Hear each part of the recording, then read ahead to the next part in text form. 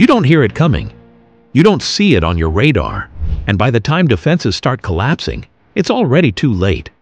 The aircraft responsible is almost certainly the B-21 Raider. This is America's newest stealth bomber, shaped in secrecy for more than a decade and only now beginning to reveal itself.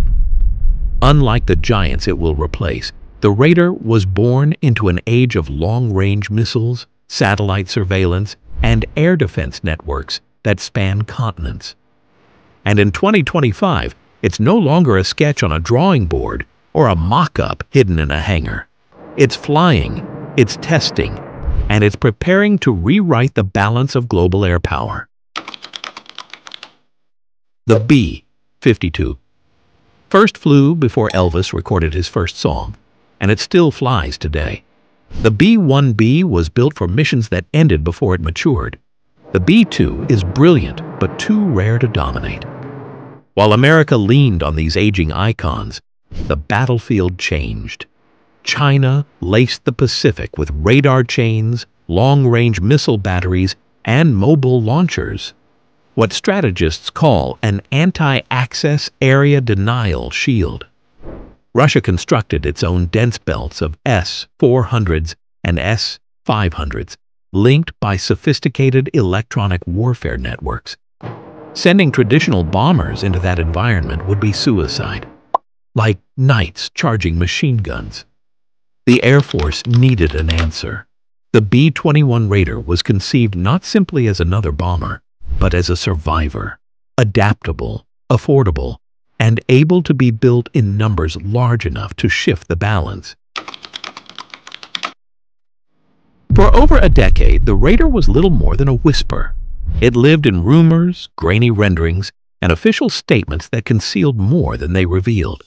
The Pentagon released only glimpses, carefully staged rollout ceremonies, photos that blurred key details, vague promises of next-generation stealth. That curtain finally lifted on November 10, 2023. On a clear California morning in Palmdale, the first Raider rose silently from Plant 42. To casual observers, it was simply a graceful flying wing cutting across the desert sky. To analysts, it was a thunderclap.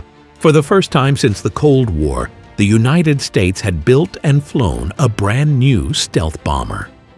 In 2024, it shifted to Edwards Air Force Base, the proving ground of the X-planes, where engineers began pushing it through every test imaginable: climbs, low-level runs, structural stresses, stealth trials, every moment recorded and analyzed.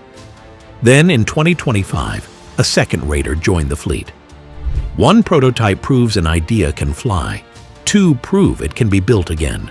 Two meant parallel testing, production within reach, and the end of speculation. The Raider was no longer a rumor, it had become reality. A bomber. This secret can't just be parked on any ramp. It needs infrastructure as carefully designed as the aircraft itself. The Air Force chose Ellsworth Air Force Base in South Dakota as the first operational home. Construction there has been immense. Vast climate-controlled hangars are rising to shield its stealth coatings from weather damage. Simulators are being installed to train pilots and crews long before they touch a real cockpit. Underground networks of secure communication cables are being laid to link the base directly to command centers in Washington.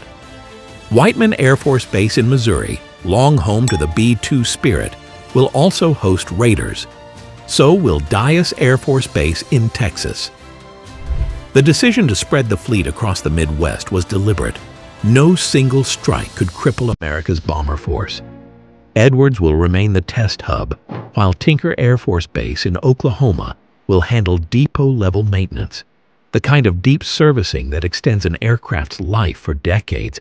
What's being built is more than basing. It's a web of support, designed to keep the Raider flying into the 2070s. At first glance, the B-21 looks quite like the younger sibling of the B-2. Both are sleek flying wings with no tail, but the resemblance ends there.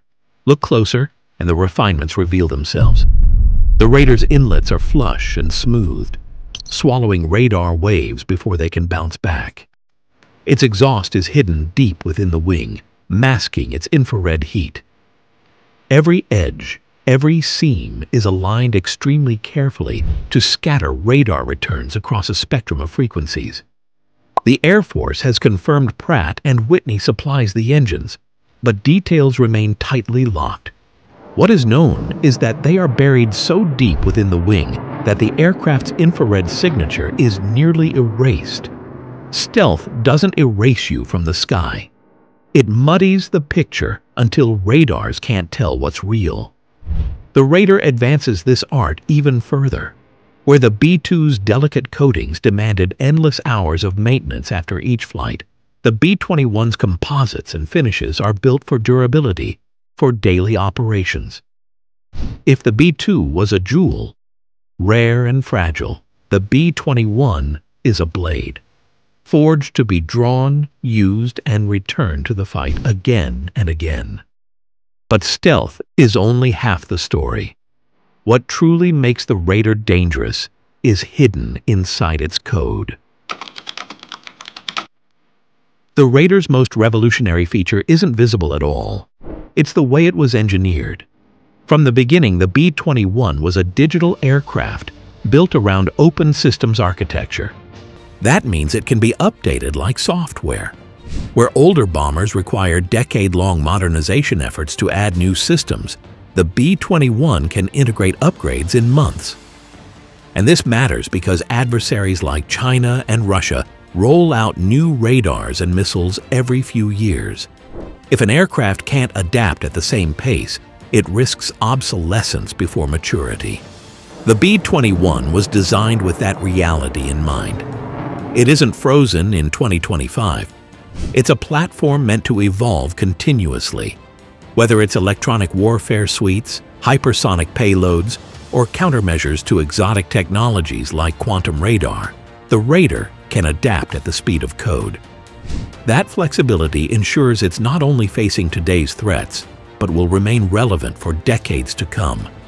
And what comes next could change modern air combat entirely. The B-21 is a symbol of ambiguity, a poker chip with two sides. In its nuclear role, it will be certified to carry the AGM-181 long-range standoff missile, capable of slipping past defenses and striking from thousands of miles away. Together, bomber and missile form a deadly combination, stealth aircraft and stealth weapon. But the Raider is just as lethal in conventional missions. It can deliver precision-guided bombs, long-range cruise missiles, and soon hypersonic weapons able to overwhelm defenses with sheer speed. That dual role creates uncertainty. When a Raider takes off, no one knows if it carries nuclear or conventional arms. That uncertainty itself is power. Rivals are forced to assume the worst every time. Nowhere is the Raider more critical than the Pacific. The distances here are immense. Thousands of miles between bases, targets, and supply lines. Distances that shape every strategy. China has spent decades building its anti-access area denial fortress, an interlocking web of radars, missile fields, and aircraft designed to push U.S. forces out of range. The Raider was built to pierce that shield. With the range to launch from the American mainland or island bases like Guam, and the stealth to bypass the first and second island chains, it can slip into airspace thick with defenses.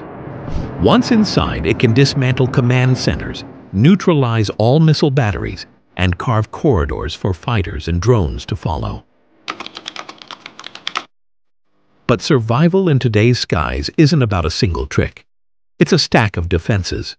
The Raider starts with stealth geometry, then layers on advanced electronic warfare tools that can jam radars or feed them false signals. Its communications use low probability of intercept waveforms, keeping it linked without giving away its position. Its systems are hardened against cyber attacks, a new battlefield every bit as dangerous as missiles. Most importantly, it's built to evolve. If new threats appear, advanced infrared trackers, experimental quantum radars, The B-21's architecture allows new defenses to be integrated quickly. It isn't simply a stealth aircraft. It's an aircraft designed to keep learning how to survive. The Raider's greatest fight may not be over the Pacific or Arctic. It may be in American factories. Building stealth aircraft has always been less like assembly and more like alchemy. The B-2 was supposed to see over 100 built.